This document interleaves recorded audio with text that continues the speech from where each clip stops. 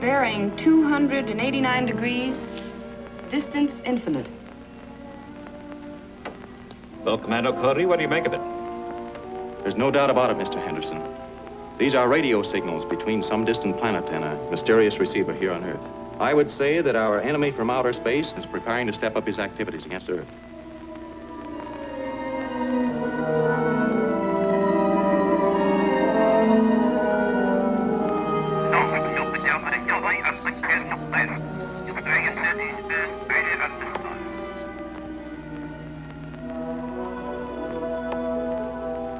The next formula covers the transluminal-vary method. I believe this was the theory Commando Cody used as a base to make the blanket of radioactive cosmic dust, which now encircles Earth's outer atmosphere. Splendid. If I can find out how Commander Cody maintains that screen, I'll be able to devise a way to penetrate it and conquer Earth. What else have you? This problem deals with Earth in its relation to the universe. So, Commando Cody, I've been instructed by the Interplanetary Commission to ask you to locate this person in outer space. And if his aims are, as we fear, a menace to the welfare and safety of the Earth, to eliminate that menace. Yes, sir. I'll keep you informed. Good, and call on us for any help we can give you. Goodbye, Joan, Ted.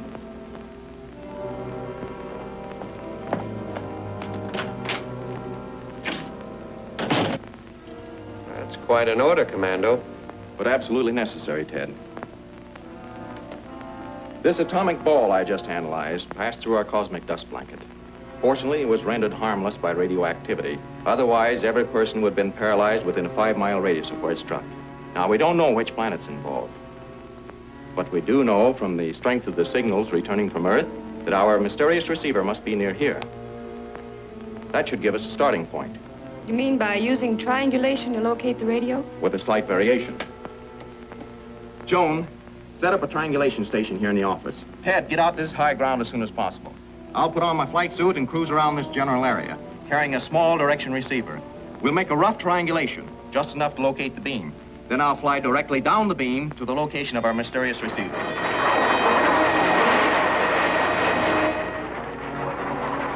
Are you in position, Ted? Yes, Commando. I got a bearing on the signals. It's 63 degrees. Did you get that, Joan? Yes, Commando. You're about 6 miles due west of the intersection point. Good. Get moving, Ted. I'll call you again as soon as I locate the beam. On my way, Commando.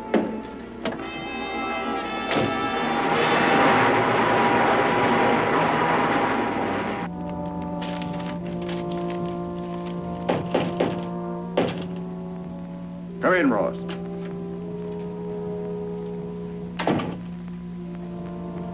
I'll be with you in a moment. I'm going in, Ted. It's in the Grayburn building, corner of 8th and Main. Southeast corner office, 10th floor. Got it? I'll tell the police.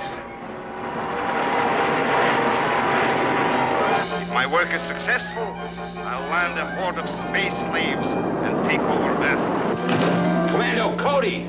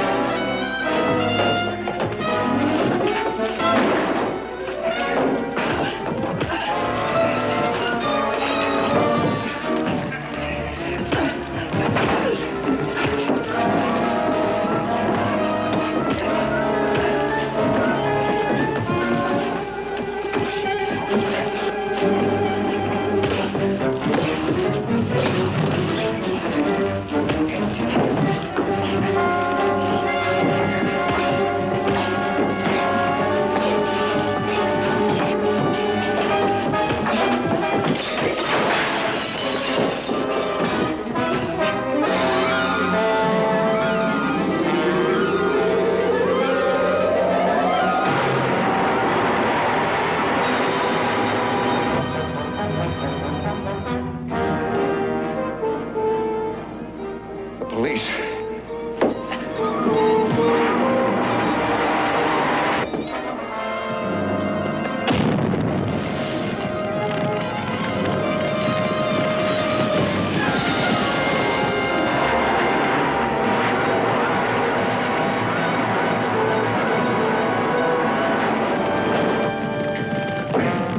Quick, man, get a fire hose.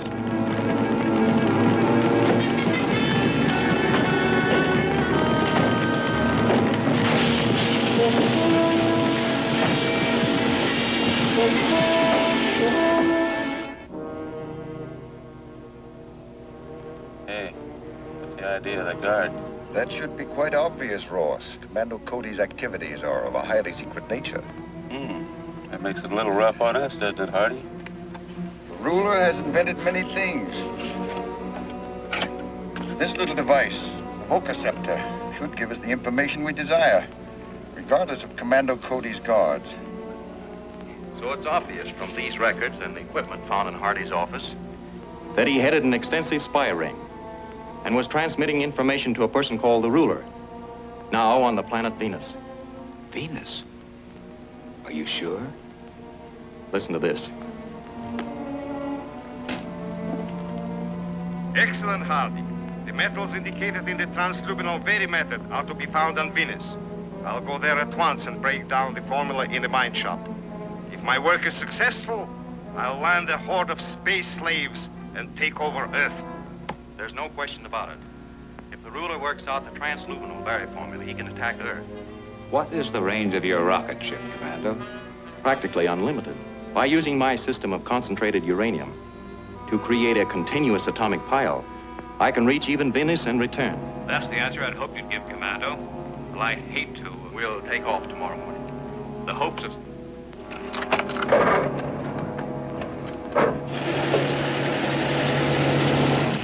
Now see that secrecy is maintained. Well, there's little more to say. Good luck. Thank you, sir. We'll need it. Won't we, Ted? Joan? Yes, sir. We? Of course we. Who else? Yes, sir. Who else? Well, I hope I see you again sometime, Mr. Henderson. Good luck.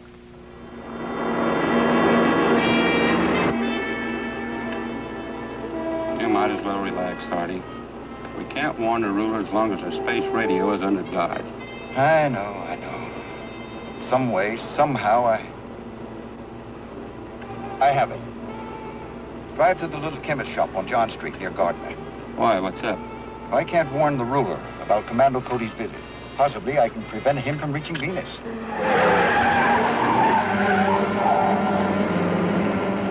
Cosmic dust blanket, which protects Earth from invasion by outer spaceships, is radioactive.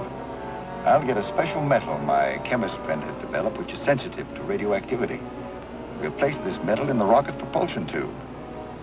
As the ship passes through the cosmic blanket, the metal will melt, plugging the jet vents, causing a flameout. That's right, and it'll work too, except for one thing. What's that? That rocket ship is heavily guarded. How are we going to get past them? Nothing is impossible, Ross. Hurry now.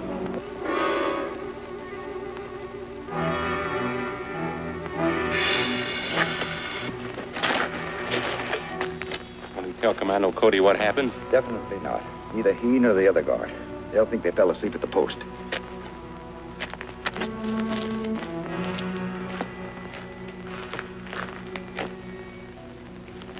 Now remember to place this exactly as I explained to you.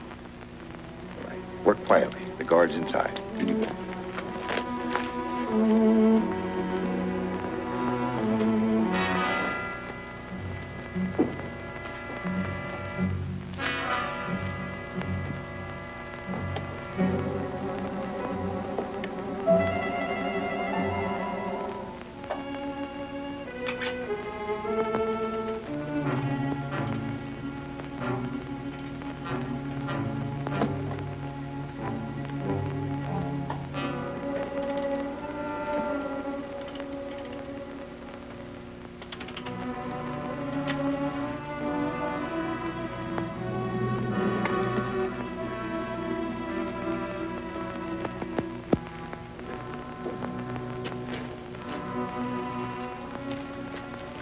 set.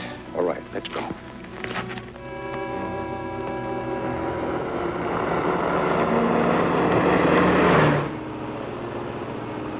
Calling post 1, calling post 1. Post number 1. This is Commando Cody. We're coming in. Clear us through to the rocket. Yes, sir. Calling post number 2. Calling post number 2.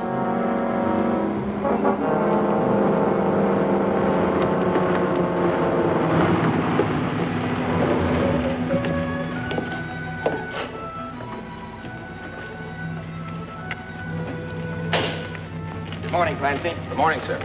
You can drive the car back to town. We'll radio when we want you to meet us. Sure, Commando. Have a good trip, sir. Thanks.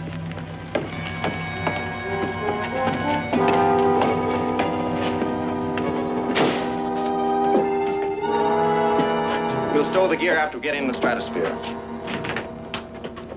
Okay.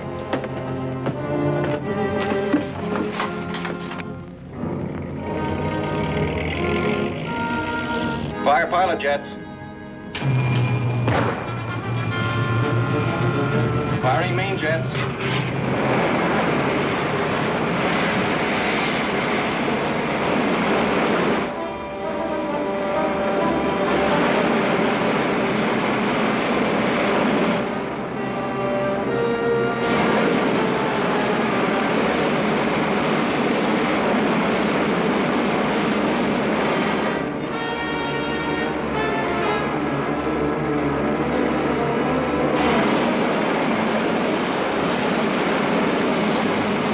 Everything is working perfectly. Take over, Ted. Set a course direct for Venus. Yes, sir. Venus it is.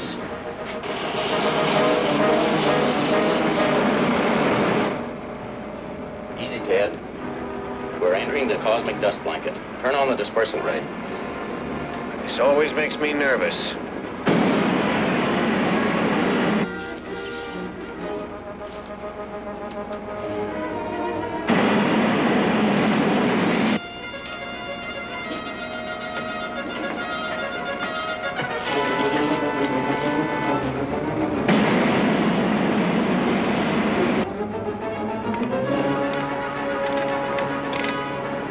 Commando, something's wrong.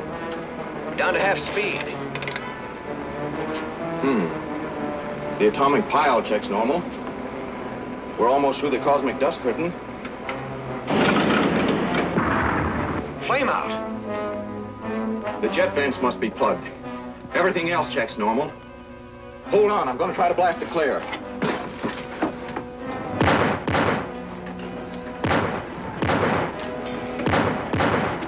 It's no use, Commando. The rocket will split. What now, Commando? There's no need for me to tell you that our lives depend on getting this ship underway again and quickly. Our pilot jet is of no use to us out here in space. We must get our flame again before the tubes are entirely cold. Ted, put on a helmet. Yes. Joan, get me the electrothermal torch. I'm going into the tube from the outside. Maybe I can cut new vents.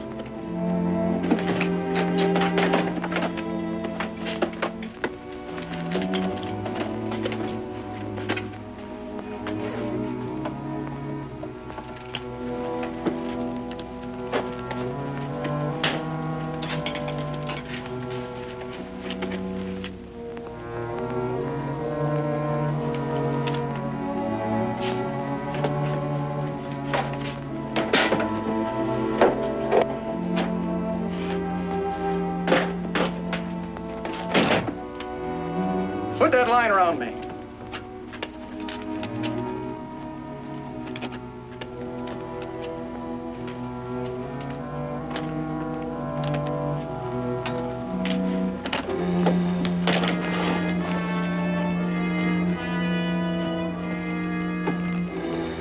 If I get away from the ship, pull me back.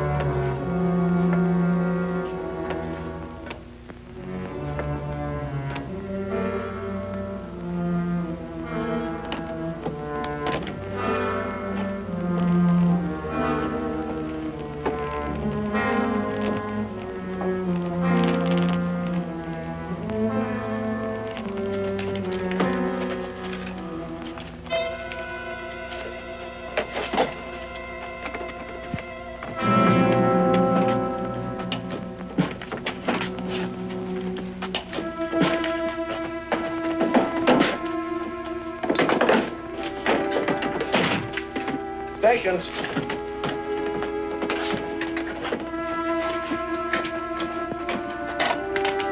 All jets.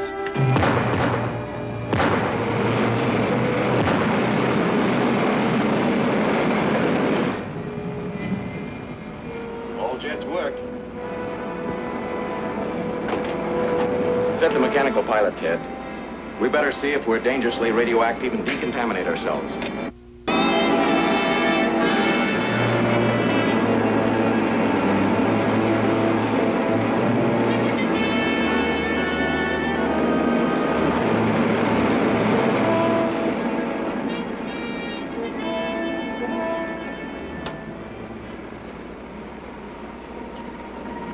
Well, we should be down quickly.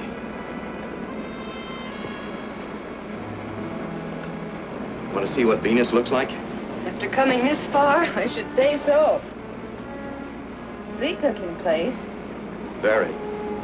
Fly over at about 5,000. Right.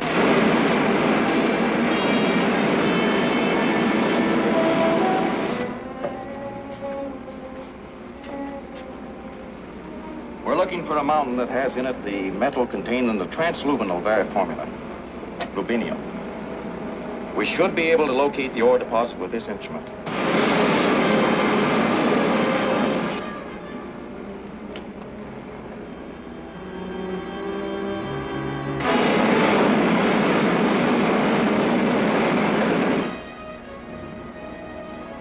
There.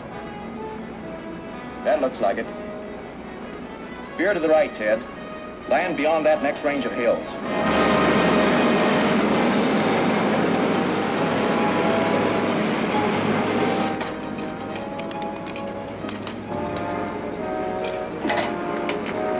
Prepare for landing.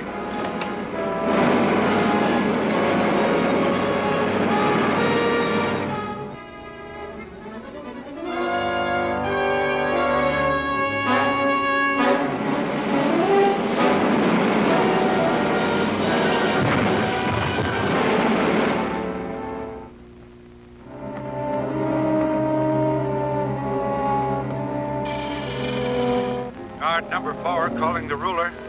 Guard number 4 calling the ruler.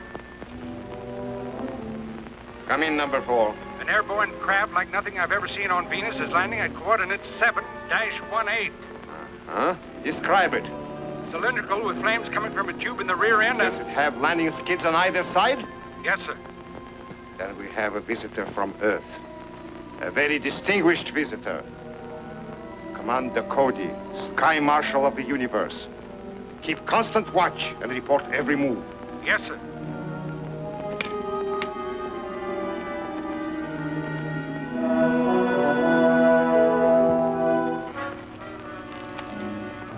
Be careful, Commando. An atomic blast can subdue considerable opposition.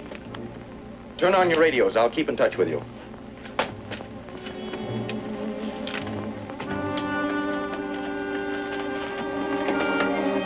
Good luck.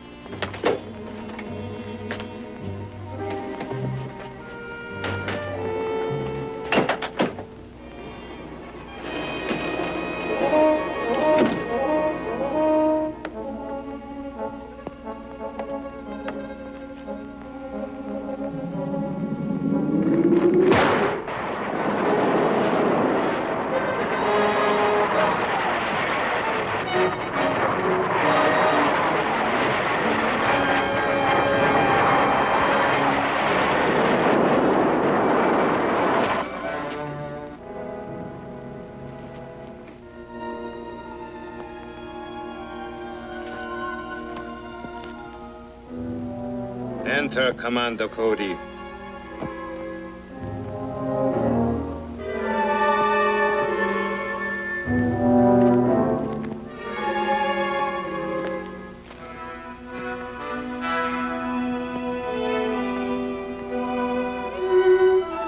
can take off your helmet. The air in here is good.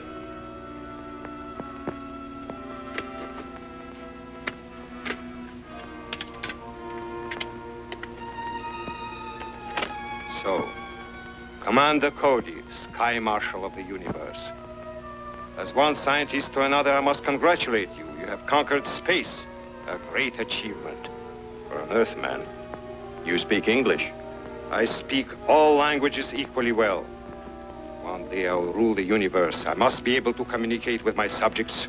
Apparently you already have men on Earth, subject to your commands. And on other planets. I'll use Earth's vast production facilities to supply me with weapons I need to conquer the universe. Atomic weapons? Of course. But far superior to anything you have ever seen. Come.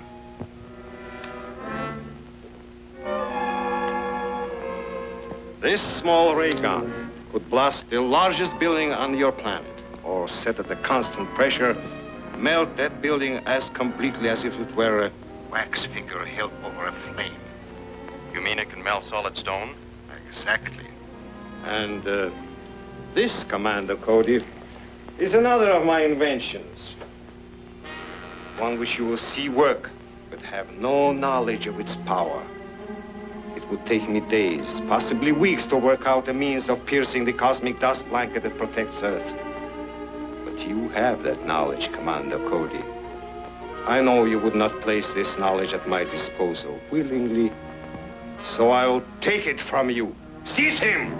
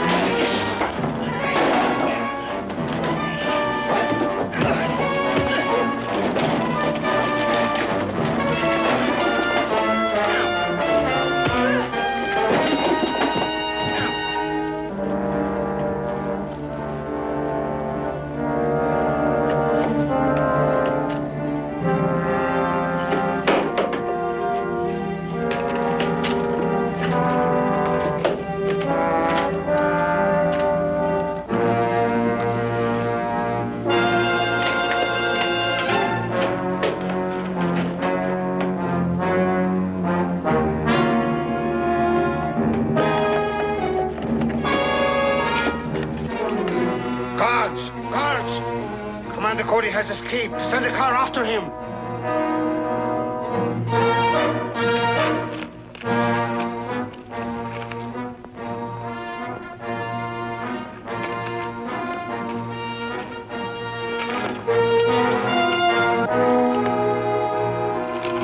Ted, Joan. Yes, Commando.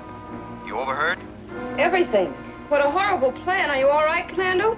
For the moment, at least. I have one of their ray guns. If I can make it work, I'm going to melt the mountain and seal that mad killer in his cave. There's a tank or some sort of armored car coming. Get the rocket ship ready to take off. We may have to make a run for it. Right.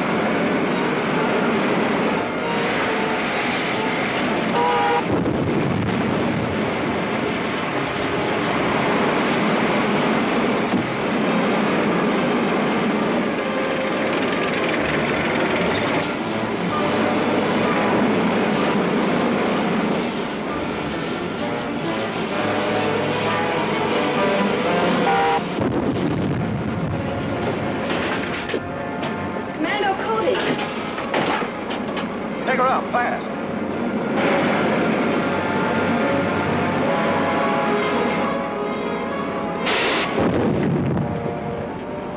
Well, that one hardly reached us. I think we're safe now. Stay on this course for a few minutes, then set a course for Earth. With the greatest pleasure, Commando. Home, sweet home.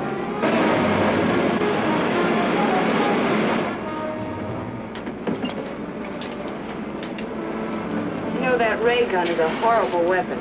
I only hope the secret of its construction was buried along with the madman who invented it. If your madman was buried.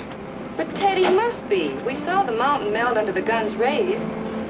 Well, we can't be sure we've heard the last from the mad ruler of outer space. But we can be sure we've stopped his experiments with the transluminal Very method. At least the safety of the world is no longer in immediate danger from that direction. Well, that's what Mr. Henderson ordered. Yep, mission accomplished. As I said before... I know. It's home, sweet home. Right.